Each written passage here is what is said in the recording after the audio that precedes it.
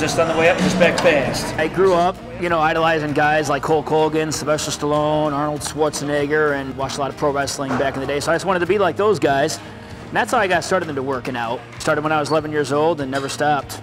When I was in high school, my guidance counselor asked me what I wanted to do, because I used to want to be a pro wrestler when I was in high school. When I was a freshman, that's what I wanted to do, you know. Then my guidance counselor said, you got to find something more realistic. What else would you rather be doing?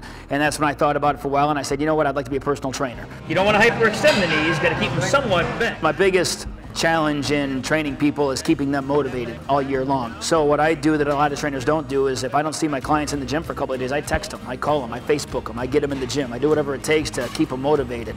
Now I get to implement my own ideas and my own gym, and I get to run a gym the way that I think it should be run. KCC's been a tremendous asset to me. I mean, I just started taking classes a couple of years ago just because I wanted to get more business minded. You know, Miss Condon's helped me out a lot in my business communications class. There's ways that I think now, and I'm prepared for things, owning my own business now, that I would not have been prepared for had I not taken those classes out of KCC, so it's helped me out tremendously. Anything you want to do with yourself, you can always get started at KCC to take yourself to the next level. You're never too old to learn, and you know, you can never learn enough. Nobody ever knows enough.